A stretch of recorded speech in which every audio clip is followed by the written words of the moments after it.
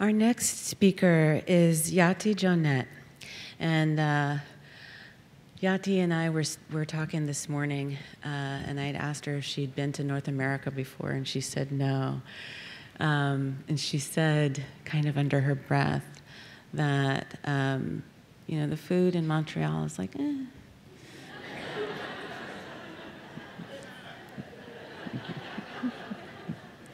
She said, you haven't eaten until you've been to Malaysia, so I'm going to Malaysia. Yeah.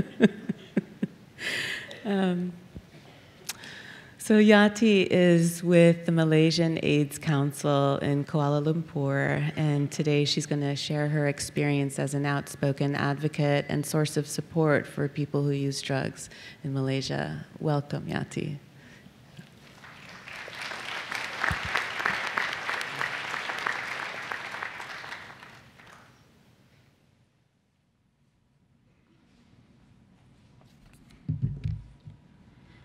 I guess I'm the only one who is presenting and standing here.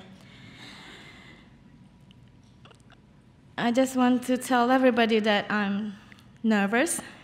Please be with me until the end of my speech. Thank you. I would like to thank the harm reduction organizers for inviting me in this esteemed plenary session to share about my personal experience as a drug user in Malaysia. I am Haryati Jonet, 42 years old, currently working at Malaysian State Council for People Who Inject Drugs, Case Management Approach. Previously, as an outreach worker,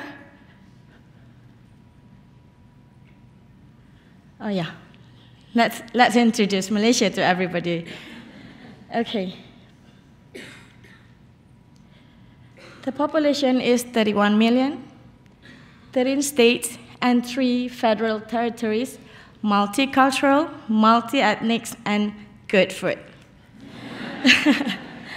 66th largest country, 44th most populous country in the world.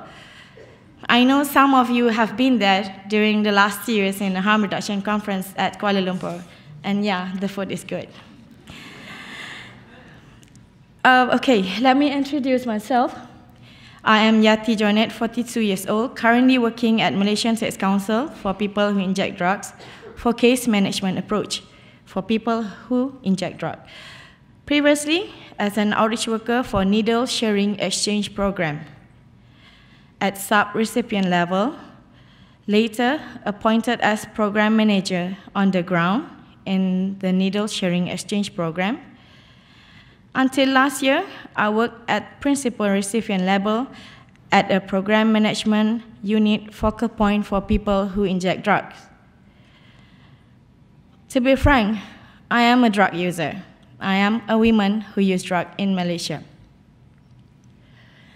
Being in prison and rehab center for several times while I'm active using. I was first introduced in the program, harm reduction program, as an outreach worker, where I am proud to say that the logo there, the umbrella NGO, the Malaysian State Council, is the one who is polishing me up, who helped me up through my years, recovery years until now. Through that many years in the ground, I've seen so many things. I've seen people who use drugs die. I've seen them got on treatment. I've seen some of them survive. People who use drugs lived under the bridge.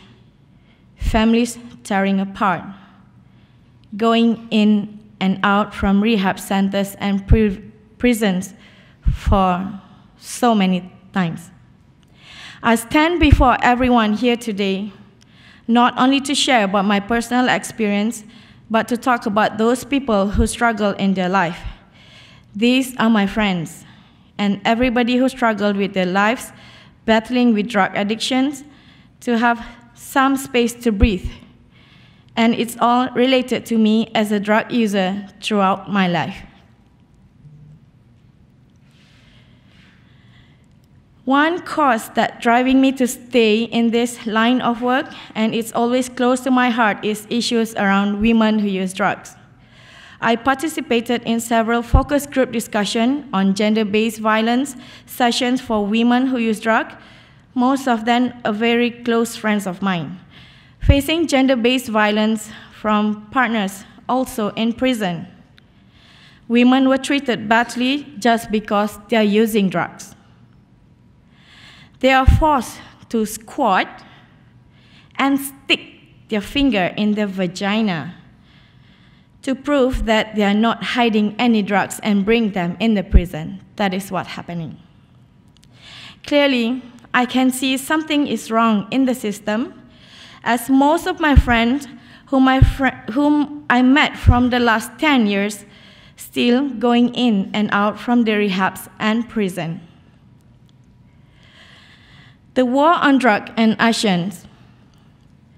I strongly believe all this punitive approach would not help my friends in their rehab or recovery process. But it will only make my drug users' friend becoming worse.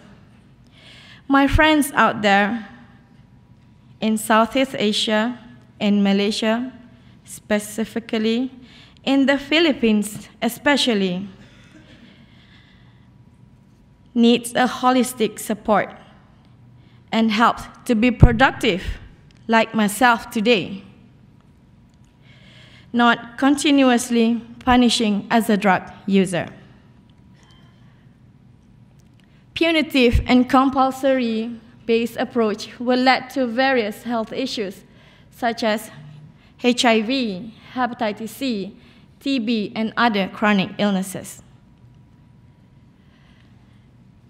I'm so proud to tell you all we have our own national strategic plan ending AIDS by 2030, prepared by Ministry of Health, together with various stakeholders, lays out a comprehensive activities and plans to help people who use drugs to be on treatment. We have a very good primary health care clinics which provides free antiretroviral treatment, free opiate substitution treatment for people who use drugs. We, NGOs, work closely with the government-funded needle sharing exchange program, and case management project is funded by the Global Fund, where we refer most of our people who inject drugs to treatment, to ART and OST treatment. However,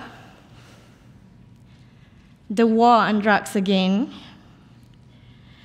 posed a major risk to the success of National Strategic Plan Ending AIDS by 2030, where we and I can see people who use drugs on ART treatment being caught and sentenced to their jail times. This will give impact to their life, which also risking their life. Moving forward, people at every level, community members, NGOs, policymakers, government, to work hand in hand towards achieving the same goal, which is to provide life to people who use drugs with dignity. On that note, I urge the international community to support people who use drugs like myself to have equal opportunity and better quality of life, whether in health and well-being. My name is Haryati Jonet, and I am Women Who Use Drugs. Thank you.